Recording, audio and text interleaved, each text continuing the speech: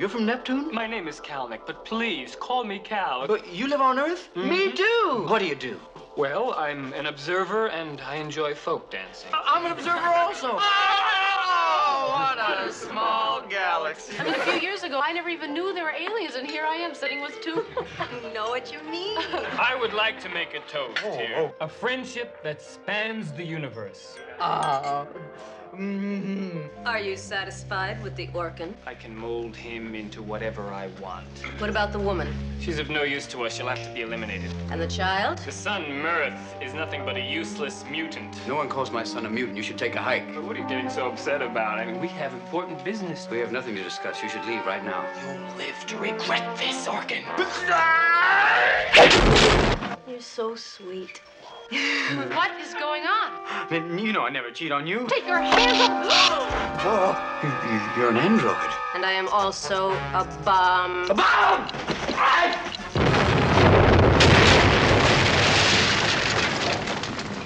Is everybody okay, Mork? Still think I'm paranoid, Min? Hell is after us. We gotta go someplace where he won't find us.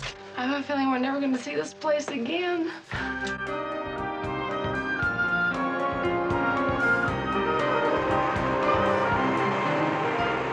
Boy, Arizona, it's beautiful, isn't it, Min? Mm-hmm. Painted deserts, purple mountains. It's gonna be a great place to die. All right.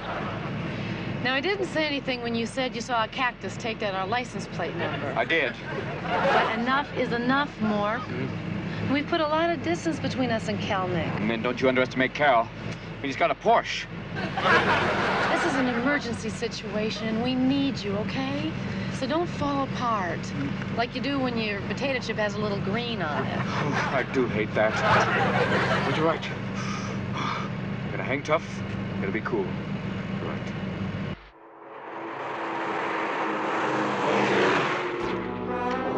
Agent 46 to Kelnick. We've located the alien. Shall we take him? No, keep him in sight, but save him for me. Go.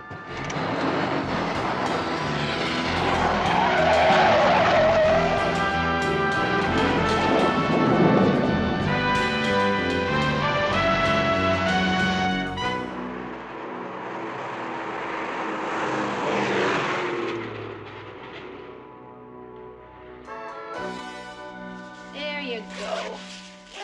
I don't believe you, Mummy. You're asking an innocent child to sleep here in this dirt? Mirth, I've explained to you. This is sort of a spur-of-the-moment camping trip, and you're just going to have to bear with us, okay? Oh, that's all right for you to say. You've got the air mattress. We all agree that the coin toss was fair, all right? Night-night, pleasant dreams. Night-night. Sure. Now I've got this Gila monster for a pillow.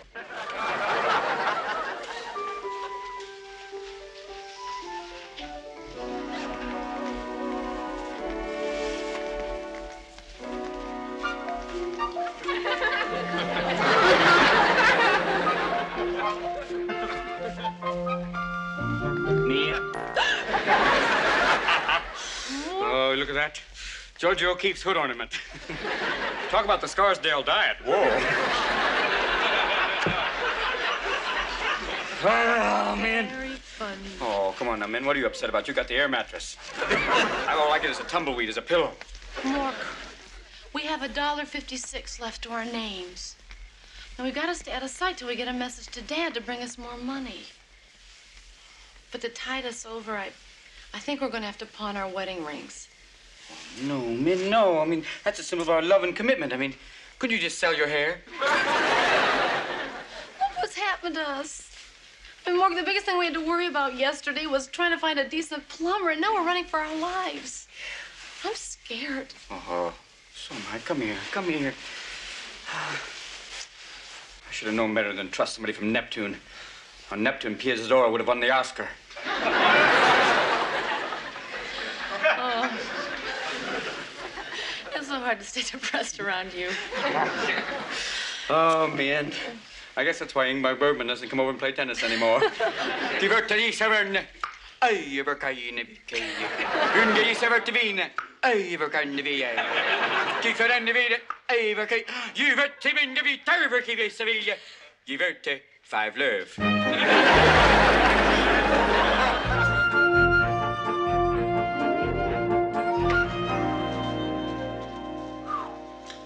Dude, look at this place.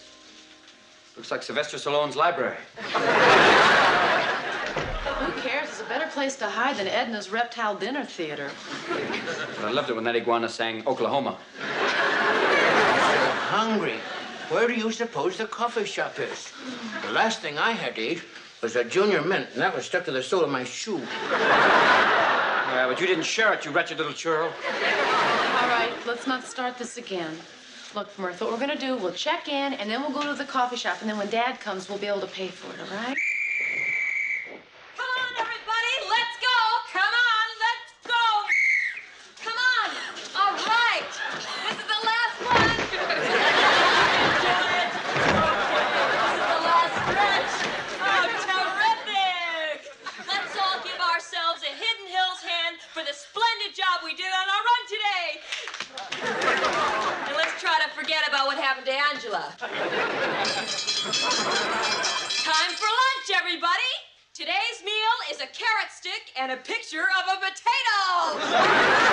Let's go! Remember, you can never be too rich or too thin! I have a feeling this place is a fat farm. Yeah, and what a bumper crop. 1, 2, 3, 4. Soon you'll fit through the door. I'm my Yankee Doodle. Okay, everybody, let's shake it out now. All right, everybody in a semicircle. Come on. Good. Okay. Time now for sharing and caring. Stella, would you like to begin? I gotta stand? Yes. Okay, give me a minute. Come on, Stella, you can do it. Well, my name is Stella Benson, and I have a weight problem. But I feel good about myself because I've lost 17 pounds. And now when I go on an airplane, they'll allow the other passengers to take luggage. Thank you, Stella. Okay, who wants to go next?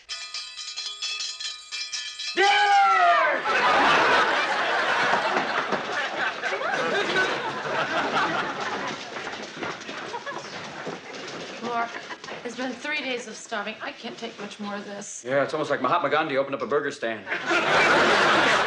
Mama, Daddy, there's a woman after me. She's from Indiana, she's a widow, and she wants me to take over her late husband's shoe factory. A whole factory, son, you have my blessing. Mirth, don't worry about it. Just try to stay in large groups. Around here, that's not hard to do. Oh, my looks have become a curse. Mork, Mindy, are you all right? Oh, I'm so glad to see you. We didn't want to drag you into all of this, but there's no one else to turn to. Well, honey, what's a father for? I'm just glad you're not hurt. Oh, Dad, I hate to be the cliched son-in-law, but where are Bucks? Oh, here. Oh, bless you. Hey, what's your hurry? I haven't even seen my little grandson yet. Look at this Mundo Dinero. Whoa, you must have got a great settlement in your hair transplant suit.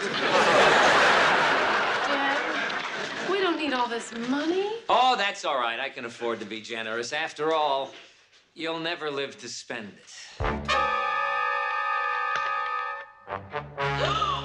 Kelnick!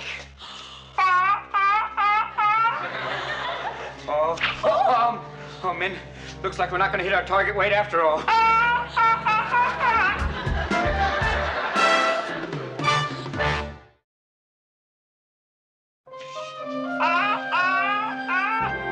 All right, now, what has 4 legs and 10 seconds to live? Wait a minute, I know this one. I think it sounds like, wait. Oh, would you shut up, orc breath? All right. Both of you, put your fingers in your ears. Go ahead, and stand on one foot. Boy, do you look stupid! Why do you want to kill us? Because you're the only ones that could throw a monkey wrench into my plans. I have to kill all 3 of you and then get back for my haircut by 4. Now, where's the little mutant? No, not Mirth. He's just a child. Well, I'm gonna kill him. You're insane. I'm just a product of your sick society. When I came to Earth, all I wanted to do was open a little restaurant. But I had so much trouble getting a liquor license, I decided it would be easier to take over the planet instead. Mork, I'm glad you shared this moment with us because it probably makes you feel so much better about blowing us away. Yes, it does. Oh, really? All right. Oh, Mork, if only you had my vision of the future. If only you had 1/10 of my power and brilliance instead of the ambition of a substitute teacher. I infiltrated your government. I took an ineffective arm of a consumer protection agency and turned them into my own personal army. I told them that you were the aliens threatening the planet. Catchy twist, isn't it? Thank you. There was a draft. All right. Any last words? Oh, Lord. Min, I'm so glad we had this time together. Just to have a laugh and sing a song. Seems we just got started, and before we know it, comes a time we have to say so long. Okay, hold it right there. Stop! Don't shoot me, Mindy! Don't shoot me, Mindy! Don't shoot me! Get out of the way, you dumbbell. Okay, you hold it right there. Oh, no, you wouldn't fire that gun. Oh, yes, I would. No. I'll get this back to you by Tuesday. No, all you Earth women are good for is standing in line at the movies while your husbands park the car. Stay back, I'm not kidding. You don't have the guts. Yes, I do. I just don't have the instructions. Min, move in! Min, was that you or the Memorex? That was my mother's ray gun. All right. You just bought yourself another minute to live, but ooh, is it gonna hurt? Oh, yeah? What about this, huh? Oh, your dinky little finger is no match for my telekinetic powers.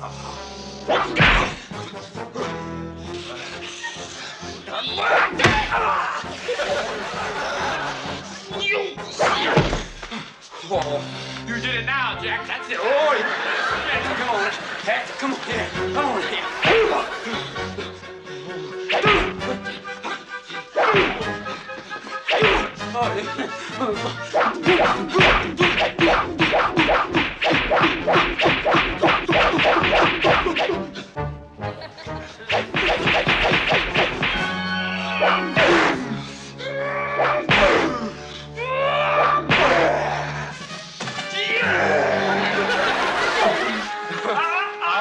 Boxing have been good to me.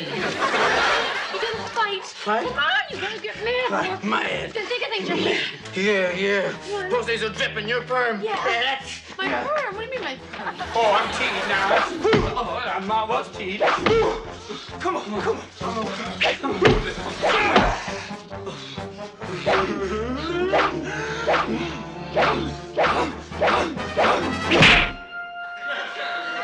Bachelor number 1, are you employed?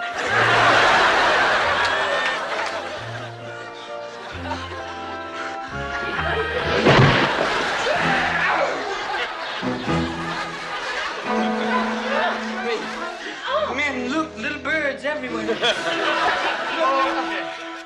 Okay, this has been fun, gang. But it's death time. Mommy, Daddy. Huh? What's this? The Phoebe. Tonic. Oh, please. Don't hurt them. Who would ever adopt a 200-pound orphan? Mirth, quick, run! Jack! That's right, son. Maybe you and I could band together against him. Won't be the best father and son team since Raymond and Aaron Burr.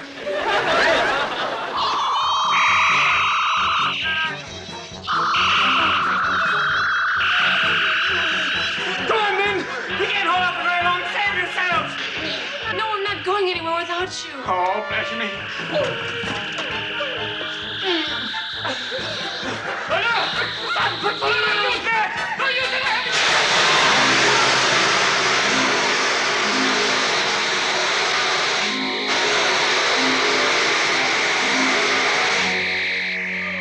The ultimate Caucasian.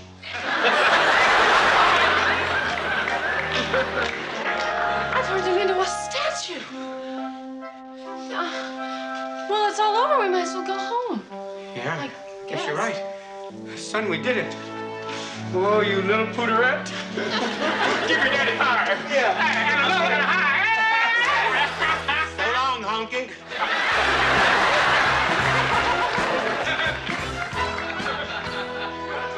What did you mean when you said you didn't like my perm? Well, I did like the perm, man. It's too much. It's wonderful. It's the heat of battle. And, come on, I never said I hated your hair. I just liked it when it was, well, attractive. Oh, great. So now I'm not attractive. Oh, I never said that. I mean, did I, son?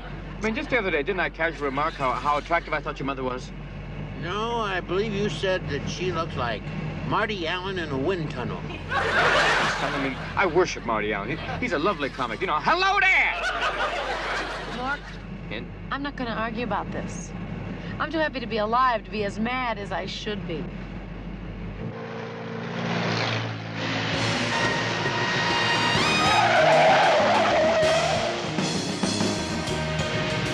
Off the record, Mommy. I'm on your side.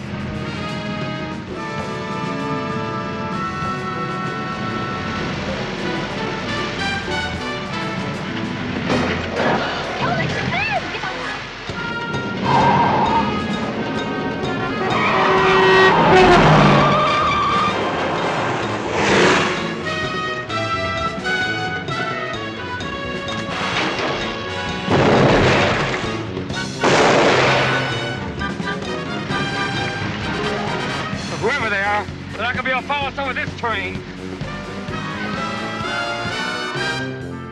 Mork, we have to talk. All right. But not in front of M-E-A-R-T-H. Who is me, Arth? Me. Mirth. Just trying to figure out how I can get that air mattress back.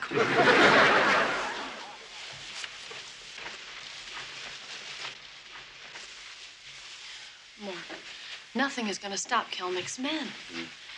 They think you're the alien who's secretly out to take over the world, and they're just going to keep hunting until they find you. There. There's only one solution, I guess. You and Mirth take the Jeep and go east, and I'll go west and try and keep them on my trail. No, I'm not going to do that. I'm not going to leave you. Oh, bless you, hon. Oh. Well, let's see. Well, there's one other solution. What? That's very dangerous, though. Mirth? Yes. Come here. This has to be a family decision. Oh, we're gonna have steak tonight? You see, there's only one choice, but I think it's the only way. I have to tell the whole world that I'm an alien. See, that way they know I've got nothing to hide. Mindy, that's the only way. I've got to go public. Mork, for as long as I've known you, this is the one thing I've been the most scared of.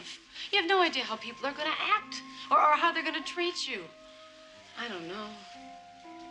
Min, come on now. Oh, I mean, I've lived in this planet for 4 years, and most of the people are very good. I mean, if they can accept Diana Ross as Dorothy, they can go for me.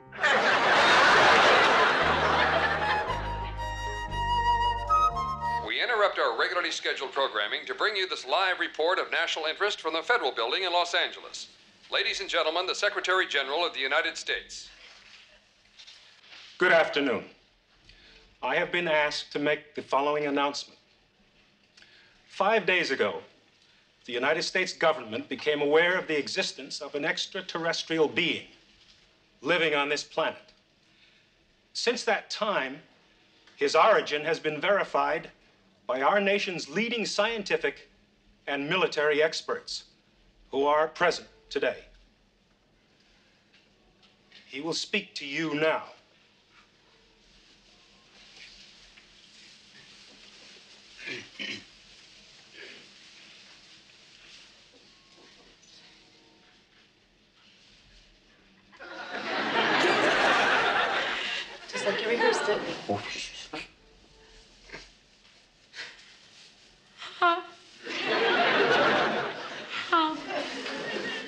Hello there. I'm Mindy McConnell, and I'm married to Mork here. Go Dodgers. Mork came to this planet 4 years ago from a place called Ork. Ork is a very nice planet. It's a lot like Earth, as a matter of fact. It has gravity and oxygen and dog races. Right. And now I want to introduce to you all someone who has proved to me that life on other planets is not only peaceful, but compassionate and loving. Mork. Good evening, Mr. and Mrs. America, and all couples that are just living together. Just tell them about yourself. Okay. Yes, I am an alien, and cold pizza gives me gas.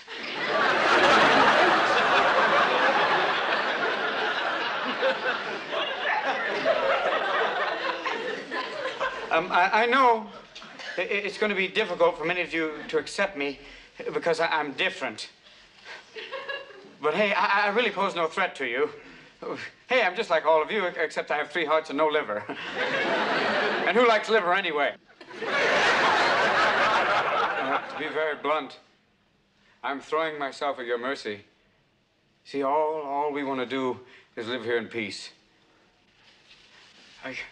This world has given me very, very wonderful things. My wife, my son, and now I think it's time for me to give you something back. You see, the universe, it's a very, very big place. But if you accept me today, I think we take the first step to make it a little bit smaller. It's a great opportunity. Let's not blow it.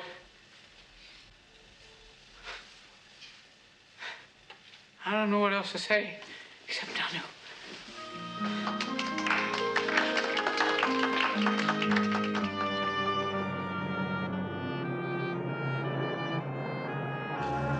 More. Your days are numbered.